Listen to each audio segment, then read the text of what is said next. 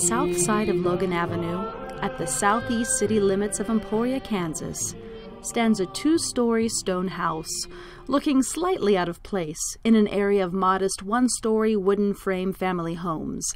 It is an attractive structure, often drawing the curious attention of passers-by, sitting as it does at the north end of a small field, with a small red barn just to the east. There are other houses across the street, but the nearest neighbors to the right and left are some distance away, which makes the appearance of this old farmhouse, for that is what it is, even more striking. Every house, just as every person, has a story to tell. Some stories more interesting than others.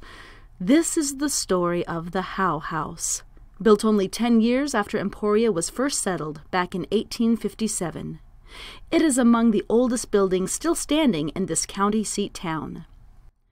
The owner and builder of this house was Richard Howe, a native of Glamorganshire, South Wales.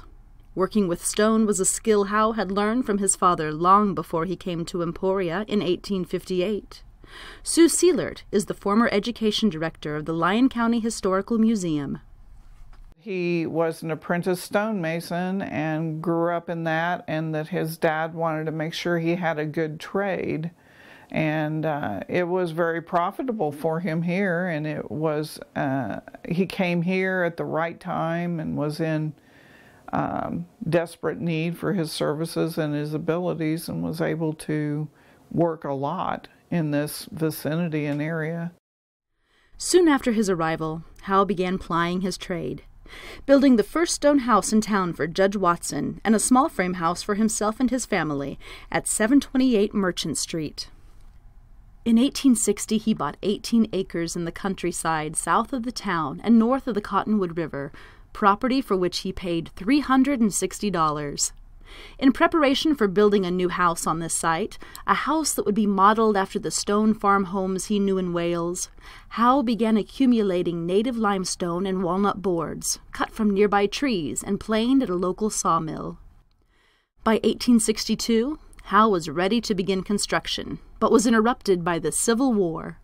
During and immediately after the war, Howe earned a living at his trade, working on, among other projects, a 3-story stone and brick Masonic hall, a livery stable, and a hotel. He built the first Lyon County courthouse in 1866. A year earlier, he built the first public school building in Emporia. He constructed the first stone building, no longer standing, on the campus of the Kansas State Normal School.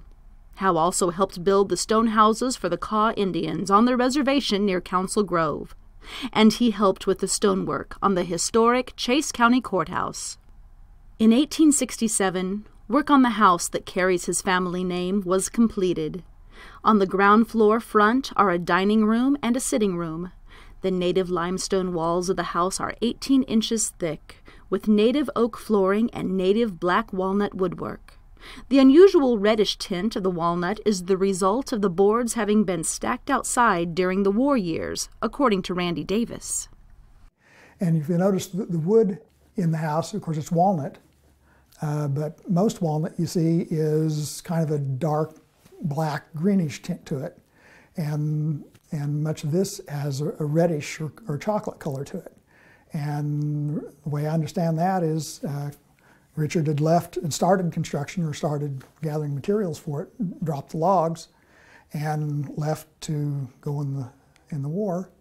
And so those logs sat down and seasoned for a couple of years before they were cut into boards. And so that's the reason you see this rich chocolate color in the woodwork. A close look reveals the square-headed nails in use at that time period. The 2 upstairs bedrooms in the front part of the house are reached from the rooms on the lower floor by a steep, narrow staircase, functional, not decorative, in keeping with Howe's practical Welsh nature. At the rear is a 1-story kitchen and pantry, originally flanked by 2 porches. The east porch remains, but sometime in the later 19th century, the west porch was converted into a storeroom. In 1925, that storeroom was further converted into a modern bathroom. A copper kettle that hung from a crane in the fireplace had been brought from Wales. as had 2 brass candlesticks and a Seth Thomas clock. A bureau and some mirrors came over with the Howes from Britain, while a walnut table with wide one-piece drop leaves was made at the old Garland Furniture Factory at Soden's Mill on the Cottonwood River, just a few hundred yards from the house. A crack in a small window pane, now replaced, one of a dozen panes in the large parlor window, was, according to a family story, caused by Santa Claus trying to squeeze into the house. Most of the furnishings currently in the house belong to the Howe family, including a teacup commemorating the coronation of King Edward VI. After Edward's abdication to marry American divorcee Wallace Simpson, the Crown asked that these cups be returned. They had a cup that was, somebody gave it to them. It was made for the when they were supposed to be crowning the king in England, and he abdicated and married Wallace Simpson, and they were supposed to give these cups back, but they never did give theirs back. Sometime by the mid-20th century, a porch that had been added to the front of the house was removed, while in 1974, a one-story addition was built onto the west side. Otherwise, the Howe House looks much as it did when Richard Howe added the finishing touches in 1867. The Howe House is certainly much sturdier and solider than the log cabin where the Howe family lived in 1858. A family story tells of Richard and Sarah Howe waking one winter morning to find the bed of their baby Robert covered with snow. Richard put his son in his high chair and held an umbrella over him to keep off the snow while Mrs. Howe swept off the bed. Richard Howe, born in 1825, married Sarah Evans in Wales, the same year the couple immigrated to the New World in 1854, settling first in Canada, then in Ohio, before arriving in Emporia in 1858, bringing with them their 2-year-old son Robert. A daughter Sarah was born in Emporia. She married William Owen. Young Robert Howe seems to have had an adventurous spirit. After graduating from Kansas State Normal School, now Emporia State University, he went to New Mexico in 1878 and worked in mining. In 1897, he returned to Emporia and soon after married 21-year-old Margaret Jane Griffiths, born in Birmingham, England, a girl some 20 years his junior. 3 daughters were born to this union: Charlotte Elizabeth, 1899, Mary Priscilla, 1900, and Sarah Genevieve, 1905.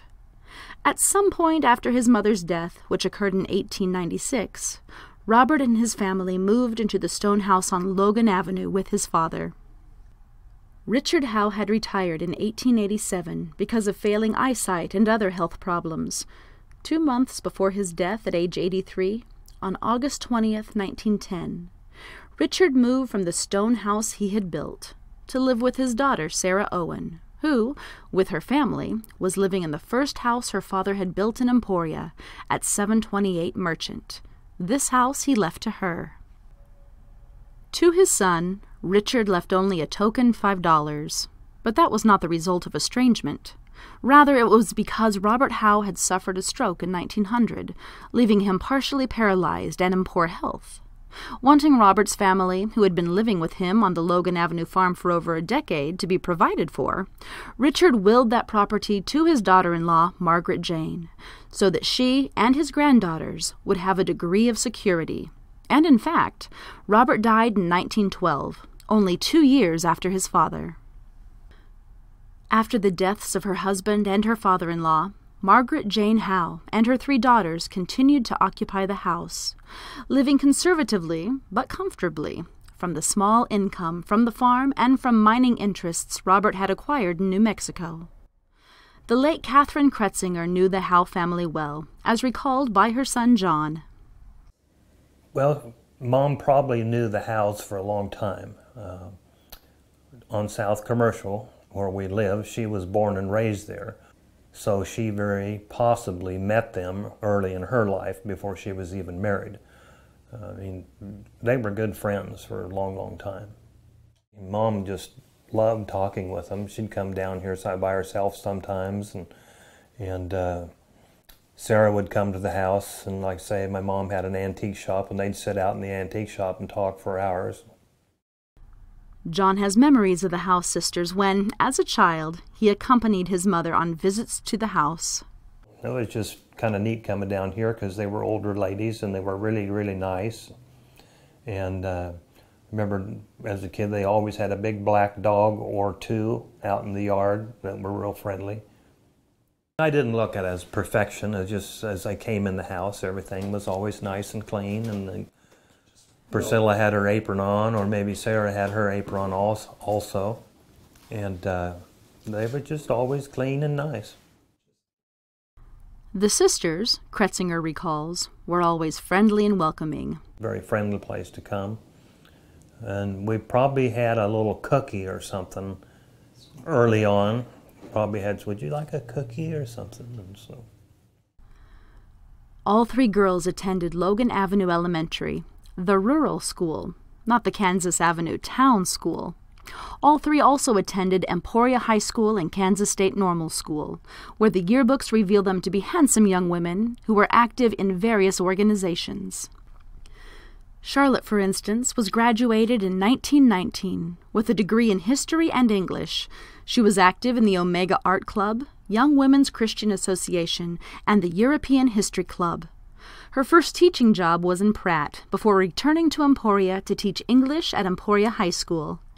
In 1934, she became librarian at both Emporia High and Junior High schools, at some point earning an advanced degree in library science from the University of Illinois.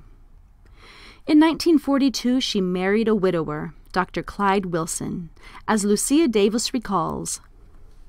Yes, Charlotte married the widower, Dr. Wilson. And from what Sarah Genevieve told me, that I think it was the son that kind of introduced them and kind of push them together. I think he probably wanted someone to help take care of Dad. And I think it was good. It was good for both of them. So, John Atherton, however, believes it was Dr. Wilson's daughter who played matchmaker. And Barbara Jean Wilson was the daughter of Dr. Clyde Wilson. And when Barbara Jean's mother died, Barbara Jean got Dr. Wilson and Charlotte together, and they were married. So she became Mrs. Wilson, Mrs. Clyde Wilson. Sometime around the time of their marriage, Dr. Wilson donated land on the northeast side of the ESU campus for a park. Priscilla, a member of Delta Gamma Rho sorority, received a degree in commerce and mathematics in 1922.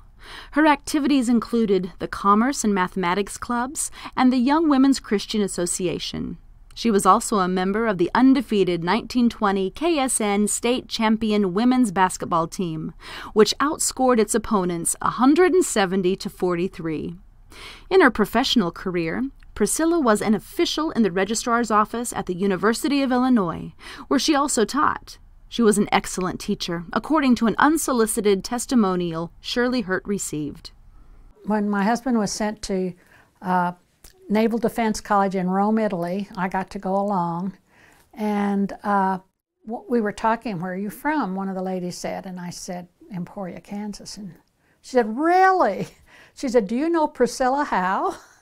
Said she was one of my favorite teachers. She had her in a class, although she was what some had more of an administrative job there, but she did do some teaching, and she was a good friend of hers. And so it was a small world, because this couple was from Illinois. So she became good friends, so they were friends all the time that she was at the university, she said. So I thought that was really kind of a fun thing that I met one of the admirers of Priscilla. Yes. The Kretzingers were neighbors of the Howe sisters, and John Kretzinger recalled a particular visit from Priscilla and Sarah. Dad had one good experience that he never forgot. Dad built a bunch of purple Martin houses, and he had 3 of them down at the house.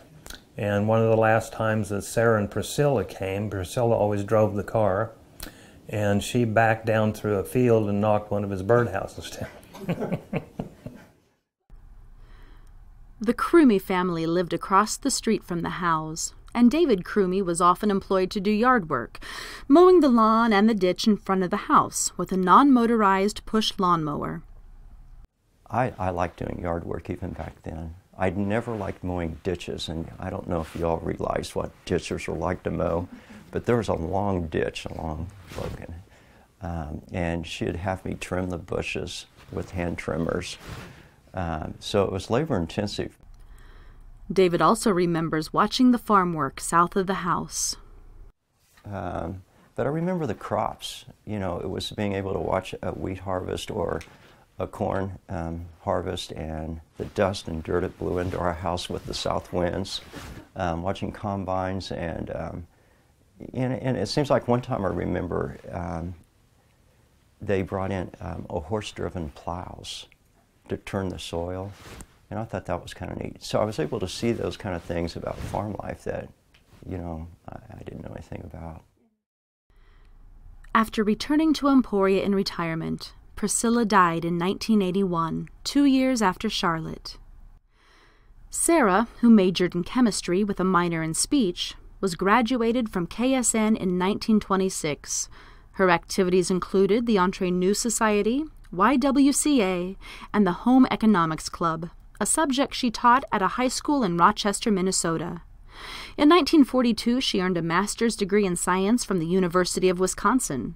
Before returning to Emporia in retirement, Sarah taught at Southwestern College in Winfield. Steve Hanshoe, former president of the Lyon County Historical Society, and Sue Seelert, former education director of the Lyon County Historical Museum, remember Sarah as precise and no-nonsense. She was to the point. She could be curt. She would, call you up and say it's time to come, and you dropped everything and went. And, you didn't say, well, I can't come right now. You just came down here, and luckily the museum's close. And she had a certain agenda. You didn't interrupt it.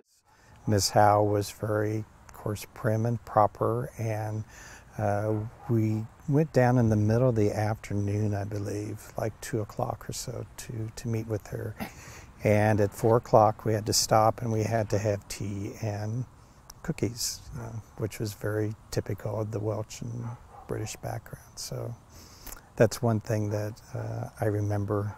And then when the time was up, like the appointment was from 2 to 4:30, we just stopped wherever we were at.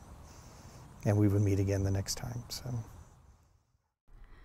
Sarah Howe loved the house and farm and was determined to keep it properly, as Hanshoe says. And there are other people who I believe have done work for Miss Howe over the years who remember her and how everything had to be done exactly the way she said it, and she meant it. But they always had fond memories, though, of her. My memories driving by, too, is toward her later years was her walking with her crutches down Logan Avenue getting her exercise every day. And you would see her out there, and she was probably as round as a toothpick, and she still had that determination and willpower to get out there and to walk and to check over the property, making sure everything was in good shape and well maintained. Sarah may have been small and frail as she aged, but she had determination and a strength of will, as Hanshoe relates. In the early 1980s, there was a group who wanted to put in a golf shooting range over on the property across from the property here to the southeast, and she was very adamant that this would affect the integrity of this property. And when it came before the city commission, she hobbled in with her cane, and you could just tell the minute she walked in, she commanded the respect of everyone. And when she got up and spoke, they just perked up and listened, and she told them that these oak trees were planted by her grandmother or mother in the 1930s, and they carried water in buckets to them to see that they would continue to grow. And those trees were part of this property and needed to be protected along with the rest of it, and that a driving range would destroy that with all the parking and people coming and going, and she did not want to see that. So the city commission did not grant the developer the right to do that. So it remains as it is today, thanks mostly to her and her conversation with the city commission at that time. During her later years, the climb up the steep stairs leading to her second-story bedroom became increasingly difficult. So Sarah moved into the one-story addition that had been built onto the west side of the house. Lucia Davis, a neighbor, helped to care for Sarah during the last dozen years of her life. That was March of 1984, and it was at that point her doctor had told her that she simply could not be alone and could not go back upstairs. Now, she didn't have to have someone with her at all times at that point, but she was absolutely not to go back upstairs. And it was at that point that she had the furniture changed in the new room. And the living room, that new room, became the, it was literally a living bedroom because it had her hospital bed and everything else in there. As the Howe sisters aged, they considered what to do about the house their grandfather had built. Well, before her sisters died, they had discussed, what they could possibly do, to, so the property just didn't go, to rack and ruin. When Charlotte died in 1979, and Priscilla just a couple of years later, Sarah began to think even more seriously about the future of the house. I'm sure her last sister's death was what prompted her to think about the house and giving it to the museum, and it had to have been a very difficult decision for her because this place is very precious to her, and the memories of her family. So I know that was what prompted the decision. Sarah wanted the house to be not only a memorial to her family's heritage, but also a kind of teaching museum. And at that time, Miss Howe was very interested in preserving the home and opening it up to the public, making sure that it was available for especially children to see as a way to learn about historic preservation in the Welsh family. If some agency would not accept ownership, maintain the house, and open it to the public, she would rather it be torn down than to have someone else live in it. I think, I don't know that I should say this, but I think Sarah Genevieve would have preferred to have it bulldozed down than to have anyone else living in it. She wanted to donate the house to several different places, but she had some stipulations that the house needed to be preserved, and if it wasn't, she had said several times that she would rather see it demolished. Fortunately, the right recipient was found, the Lyon County Historical Society. The process of finding the right entity to receive and preserve the house began a few years after Emporians for Historic Preservation was formed in 1978. Steve Hanshoe helped found the organization, which in turn helped to have the Howe House listed on the National Register of Historic Places. Our group also, Emporians for Historic Preservation, nominated her house for Kansas Preservation Alliance Award in 1991 and received that award in 1992. The decision on whether or not the Lyon County Historical Society would accept the donation of the Howe House and the 18 acres it sat on was not a foregone conclusion. For although Sarah Howe had included an endowment of $100,000, she had also imposed some conditions that required serious thinking. Laura Mae McEntee was president at that time. Sarah died in November of 1994, and in the will it stated that the Historical Society had 90 days to decide whether they wanted to accept the property then with the endowment. But we did discuss it for quite a while because it was a big commitment to take on the responsibility of the house. Could we do it? Could we maintain it the way she wanted to? And with the endowment that she had provided.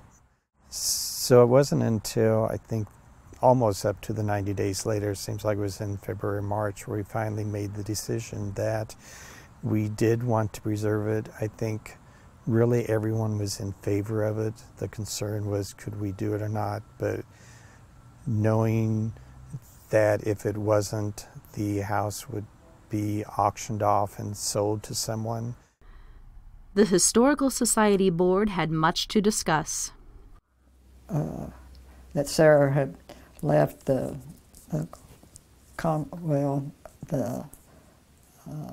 Howe House and its surroundings, I guess you could say, to the Lyon County Historical Society, and it had a lot of requirements as to how it was supposed to be taken care of, and some other details, and the attorney, Don Kruger, brought it to the meeting. A major concern was the expense involved. Again, Laura Mae McEntee.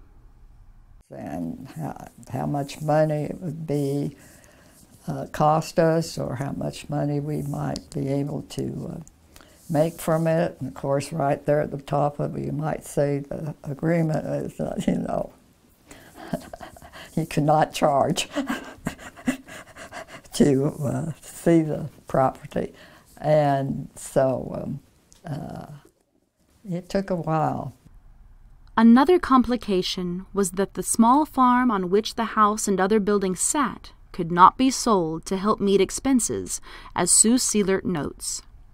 The original tract of land is here, and she was very adamant in the donation that it stay as the original tract and continue to have the brome and then the field that could be planted. Fortunately, after nearly 3 months of often intense discussion, the Lyon County Historical Society Board of Directors agreed to accept the house and the accompanying responsibilities. We couldn't see how we could not accept the property and preserve it as one of the most unique historic landmarks in Emporia and Lyon County. Preparations soon began to ready the house for showing to the public. Of sorting through the items in the house and determining what might be put on display, what might be placed in the Lyon County Museum archives, and what had no material or historical value and could be discarded. Early on in the process, a Howe House committee was formed. The 3 people that were on the board that got involved in the first place, which was Elaine Eck, Virginia Lowther, and myself. We added Jerry Brown, and there were a couple other people by the time that I left. Why, I don't know how many people we had on that committee, but anyway, we made all the decisions. That little committee made all the, and then we always took it back to the board. Again, Steve Hanshoe. That group of ladies came in and actually sorted through things, identified everything. Lucia Davis was very helpful also, and at that time we were determining how we wanted to present the house, whether we wanted to present it from 1867 to the present or what time period we wanted to go through. And we finally decided that we wanted to represent mostly the 1860s on up to probably the 1880s or so, somewhere that time period. So we removed some of the modern fixtures that were in there. Being a very small house, it was very crowded with a lot of furniture, and there was modern chairs and footstools and different things like that. So we eliminated those things and tried to put it back pretty much to the original part of the house, to way it was in the 1860s as a Welsh farmstead. And then with the addition of the house that was put on in the 1970s, I believe, we kept some of those things during that time period when the house was built, or the addition was built, and Sarah and her sister were using that as a living/bedroom. So that reflects a little bit more of the modern time. Sarah, I remember, told me that the addition was put on in such a way that it could be removed and the other porch that was there could be put back so that the house would look the way it did when it was built. Whatever they did, they were very conscious of the handiwork that her grandfather had done, making sure that the house was preserved exactly as it had been when it was built. It was their heritage, and they wanted to see, and the granddaughters wanted to see that that was very well respected and honored, even when they did additions like this, so that they were very conscious back then of preservation. Whereas so many people then were wanting to tear things down because we were going through urban renewal, and old is yucky and new is what we want to do. So she at that time knew how important preserving our historic structures and the stories that they have with them and what they can tell us. So we're very thankful for her insight in doing that. Among the many items in the house, Elaine Eck remembers particularly a packet of letters. I noticed in going through the paper goods, we came across packets of letters, and there was a rubber band around them, and it said, written on the top, "Burn these when I'm gone." So I went to the lawyer and I said, "Do we have to burn these?" And he says, "Yeah, you do." I thought, I hated to destroy something that might be historically significant, but I said, well, I'm going to go through them. I'm not going to read them, but I'm going to make sure there are no clippings and that there's no money in any of these envelopes. And so I did. And I noticed oftentimes a letter would be from a Sunday school teacher that would say, "We missed you last Sunday. Hope you'll be here next Sunday." The mail was used a lot more than the telephone because it wasn't as expensive as the telephone. And so and they didn't throw anything away. On every one of those letters, the backs of it had a grocery list. So they were using everything properly. Joyce Kennedy recalls the daunting task of making the house ready for public viewing.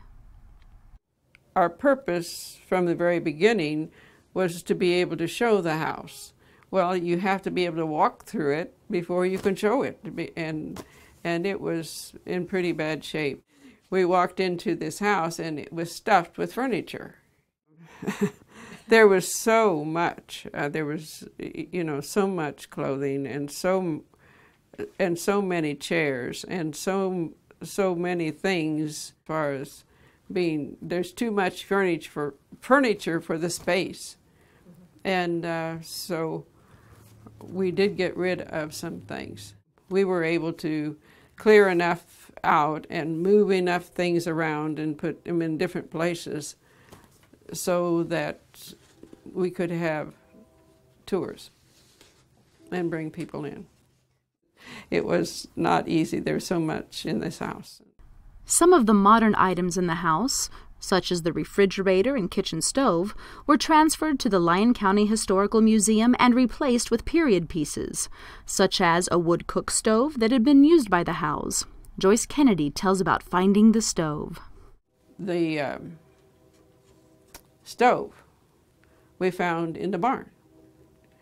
We were cleaning out the barn and we ran into this stove. And oh my goodness, it was such a mess. And we pulled it out and it was iron, and we pulled it out and thought, oh my goodness, look at this.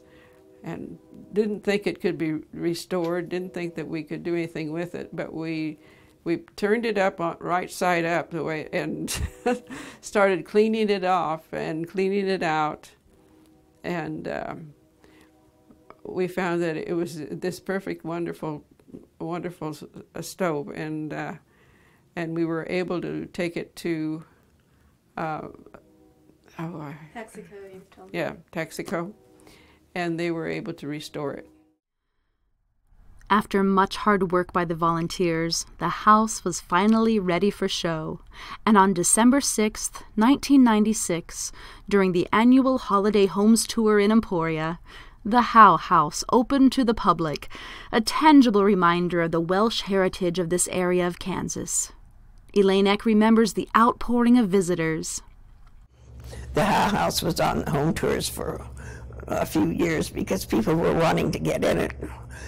We had a young man come by one day for a tour, and we were visiting with him, and he said, I used to be her paper boy.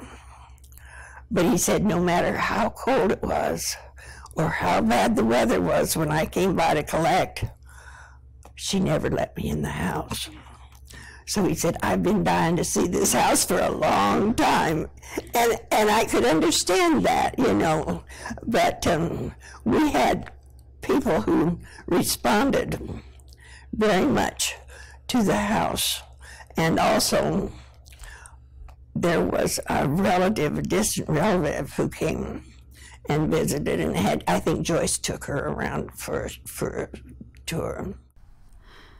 Docents provide information to visitors or lead them on tours of the house, as Nancy Boyce, Education Director of the Lyon County Historical Society, sometimes does. In keeping with Sarah Howe's wishes that her grandfather's house would serve an educational function, the Howe House has been the site of vintage baseball games and also of living history programs. Joyce Kennedy, who helped to initiate those programs, recalls. Oh, we had 5 living histories. Tremendous amount of work. And so we brought all kinds of things onto the grounds, and that would take us back in time to even before the time of this house. Each time it got bigger, and the last time we had an Indian with teepees and all kinds of things, but we also had stagecoach, like a stagecoach type thing. And it would go out and turn around and come back and, you know, take them clear around the acreage, and we had a good time. Each time it got larger. We had the reenactors that were Civil War reenactors, and they put on a show, and they were here for 2 of them, I believe, two of the living histories.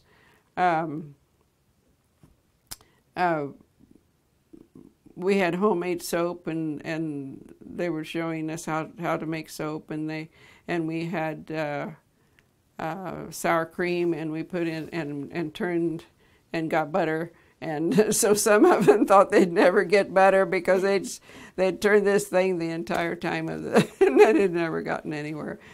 But it's hard to get the butter from the kinds of things you buy today because it just won't work. You have to have a real cow, and that's hard to find. The Howes, however, were only one among the many Welsh families who chose to immigrate to Lyon County for their new homes.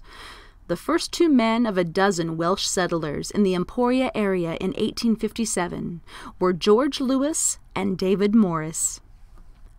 Some of these early settlers were skilled craftsmen.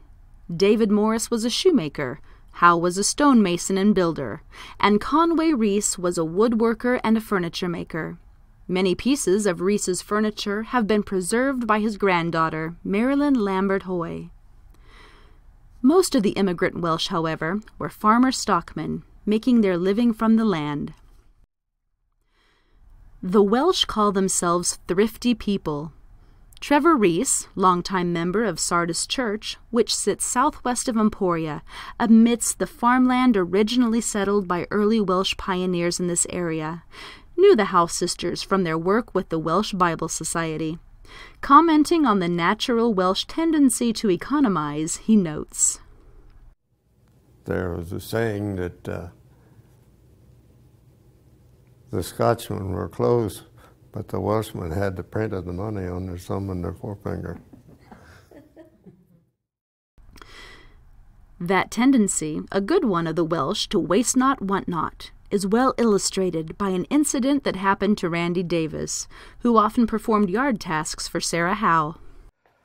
A lot of times I'd come here to, she'd have some project.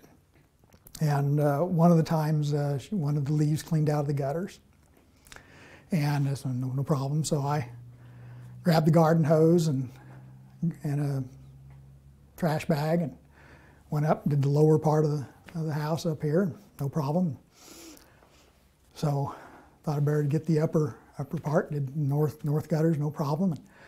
And got to working on the back side of the eaves there. And of course, it's a pretty steep roof. And it was wood shakes. And I had neglected to take into consideration that the bag was getting pretty heavy, and the roof got kind of slick once it got wet, and there come to a point where I knew I wasn't going to be able to hold on anymore. So I threw the trash bag over the edge, fell down on the top of the kitchen roof there, and kind of bounced and rolled off of that and down into the rose bushes that were on the south of the house there. And so I was laying there, and not hurt bad, but just kind of knocked the wind out of me, and laying there trying to catch my breath. And I just knew that I hit so hard that I was worried about having to replace the plaster, the ceiling in the kitchen. And about that time, Sarah come around the corner of the house, and this is not good. And if nothing else, even if the ceiling's fine, she's going to give me heck for smashing the rose bushes. And she come around the corner of the house. She says, "Mr. Davis, I don't mind if you stop to take a break, but I wish you wouldn't waste that good city water. I've turned the hydrant off. When you get time to go back up on the roof, finish the job, we can turn the water back on." Thrifty is not stingy, however, and the thrift of the Howe sisters was matched by their generosity to the Emporia community and beyond. Not only were the Howe House and Wilson Park made as gifts to the community, but in 1983, Sarah donated 12 acres of woodland near Redding Lake to the biology department at Emporia State University to be used as a research area. Speaking on behalf of her late sister Priscilla, Sarah said, "Our primary concern was the preservation of the integrity of the long-time wooded area. We asked ourselves, could we not provide an invaluable opportunity for students to pursue biological studies in a natural habitat?" This concern for students is manifested even more strongly in the Robert Howe Educational Trust Fund, which Sarah established not long before her death in 1994. She did this in honor of her father, who in 1878 had gone west to work in the gold and silver mines of southwestern New Mexico. He remained there until his return to Emporia in 1897, about the time of his marriage to Margaret Jane Griffiths. Sometime during this time period, Robert bought 2 gold and silver mines. One he named Ivanhoe, and the other he named Emporia, after his hometown. The income from these mines provides the money for the trust fund set up by his daughter. Steve Bell, of the Trust Department of ESB Financial in Emporia, manages the Robert Howe Trust Fund. I know the mines by Mr. Howe went into it. He purchased them, like I said, I think around 1898. Their father had to move back, I think, for health reasons, but he always believed that he wanted to hold these mines because they produced, but he always wanted to keep them. So, although the mines, for which a Canadian company pays a monthly lease, are not currently in active production, they still contain valuable veins of both silver and gold. The Emporia and Ivanhoe both have gold and silver. It's not what you see on TV with the panning and things like that. It's hard rock. And so it's like anything else. There's a vein, and it's pretty explicit. And as it gets deeper, it gets down there, it gets wider. And so that's what they want. They want the vein, and then they'll take the ore out, crush it, and then there's leach pads. The mines are located in a remote and colorful area.